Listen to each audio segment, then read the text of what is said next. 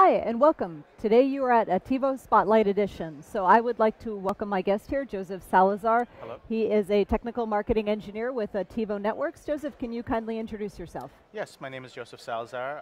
I've been information security professional for about 22 years in incident response, network forensics, computer forensics, and network defense, both in the military and in civilian life.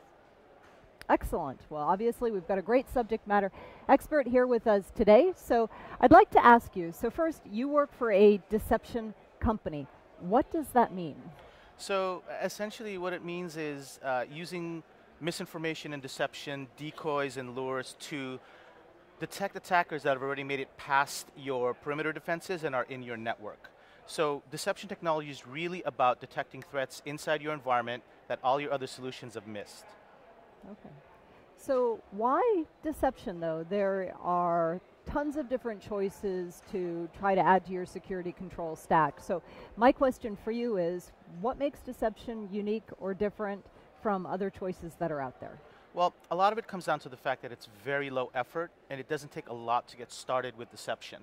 Now, in deception, you're setting traps rather than hunting for the threat that you're looking for. So inherently, it's much more efficient.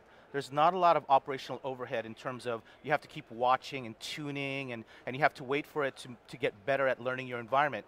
Inherently, deception is about laying traps, putting down minefields, tripwires that an attacker is going to trip over when they start moving around your environment. So it's much more efficient. It's very easy to get set up, because all you really need is a few traps out there, maybe a few credentials in your environment, and you've already got deception going. Great. Well, let's face it, attackers are pretty sophisticated and they seem like they have an endless amount of resources and money. But an IT security organization generally has a restricted amount of budget to be able to work with. What makes the Attivo deception authentic? What makes it work? Does it really work?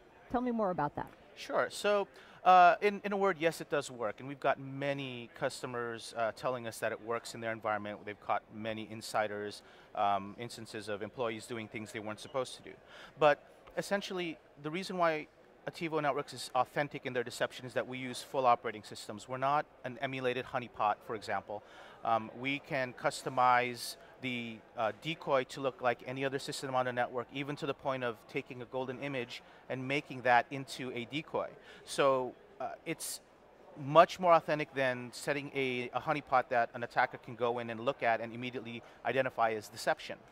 Now, when it comes to operating it, once you've set these traps, there's really nothing to do. So from an operational standpoint, it's very easy, and these alerts, because they're engagement-based, there's no looking for a false positive, there's no correlation.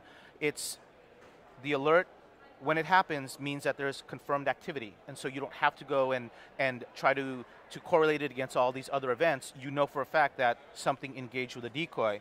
And since they're not a production asset, no one should be touching them in the first place. Right, right. So deception, there are many different flavors of deception. It's not a one-size-fits-all. So tell me, Joseph, how do you get started with deception? Where do you deploy it, and is there one place that's more effective than another? Well, so it really depends on the size and needs of the organization and the risk profile. So if you wanted to get started with, say, credentials on your endpoints, you can do that. Just put up the bot sync and set up the threat strike credentials on the endpoints, and you're ready to go. Now, when you want to start moving to the network, you can deploy slowly. You can start in your server environment, and then potentially go beyond that and go into your user networks. And then if you want to take it a step even further than that, you can go to your cloud, you can go to your specialty environment like SCADA, ICS, IoT, point of sale, medical devices, things like that. And then to go even beyond that, you can start getting very elaborate and you can customize to your heart's content. You can make these deceptions look very valid. You can start going with the decoy documents that you can place in the decoy environment so that if they get stolen, they phone home and you know where they end up. Right. Sounds like there's a lot to that. So is this going to be really complicated to deploy? How about maintenance? How many people am I going to have to put into keeping this up to speed, operational? Can you tell me more about that? Sure. So we've had feedback from one of our larger customers that it takes one employee approximately 15% of his time every week just to maintain the alert and look at the alerts, and that's really not a lot. I've been in situations where from unboxing to setting up the first decoy took 1 hour. And from a maintenance standpoint, we've never had a customer come back and tell us, I had to hire somebody. Most of the time they tell us it just fit right in and there was no reason for me to hire additional headcount just for this because it was so easy to use. Great. So Joseph, can you also tell me, you've got machine learning in your portfolio. How does that apply to deception technology? So machine learning is really used to learn the environment. It's meant to make your deployment very simple. So what you do is when we connect the appliance to your network, it's going to learn everything about the environment. It's going to learn the services, the ports, the operating systems, the system names, the MAC addresses of everything on every VLAN that it can see. And then it will craft the deception and the decoys to match that environment. And we're not just talking about the network decoys, we're also talking about the endpoint things that we put on there, the credentials that we will load onto the endpoints. And then once it learns the environment and crafts the decoys and the deceptions, all you have to do is approve it. It's a one-click process. Excellent. Sounds very simple.